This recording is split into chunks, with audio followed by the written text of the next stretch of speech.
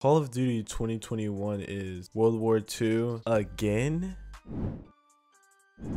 If we don't get USS Alexis Texas 2.0, then I don't really want it. What's up, gamers? Welcome your faces back to a brand new video. There's still nothing to play, ladies and gentlemen, but at least we got new news and leaks, and it has something to do with Call of Duty. If you did miss last week's video, we talked about Battlefield 6, DICE's next installment to their Battlefield series. Check it out. It kind of has something to do with this week's episode, even though we're talking about Call of Duty, because the next installment into Call of Duty is going to be created by Sledgehammer Games, and it is going to be World War II. Call of Duty is going back. We're not going into the future, and it's kind of different because Battlefield DICE, they're going into the modern instead of, you know, doing the whole World War I like they tried in the past. How do you guys feel about this? Question of the day: did you enjoy World War II? Yes or no? If you did or did not, please let me know. Put it down below in the comment section. Let's start a discussion. Let's get into today's video. I don't really know how I feel about World War II. My opinion has always been weird about the latest installments into Call of Duty because I just don't like the maps, and that was something that was my hatred towards World War II. The maps just looked very gloomy, did not enjoy them, and then like there were small little nitpicky things that like gamers are gonna say, like me. There were just no real good camos in the game, just small little things. The game played great competitively. I just don't know if I want another World War II again. Now, if you guys don't know, we are getting this information from leakers. We normally get this stuff throughout the year, especially when the new game comes out. We have a lot of known leakers in the Call of Duty community. I do know one leaker posted something, then like his whole Twitter and stuff got taken down, so I'm gonna try to be careful with the things that I post, but none of this have been confirmed. All of this is rumored.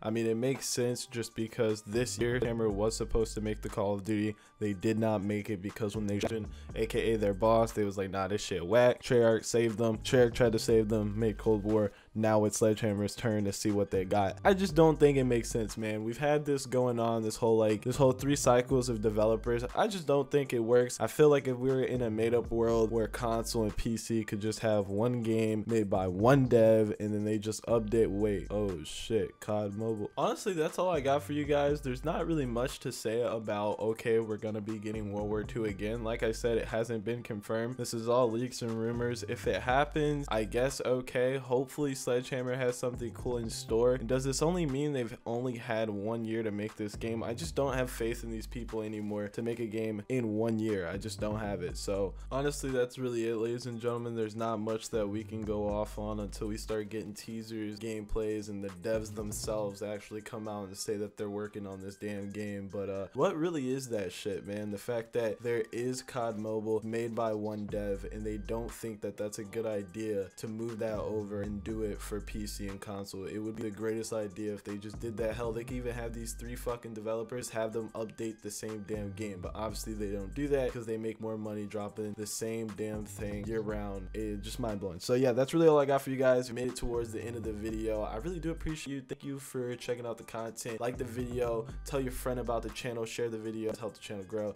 As always, it's big boy Chris here, aka ChrisThatGamer. I'll see you guys later. Peace out.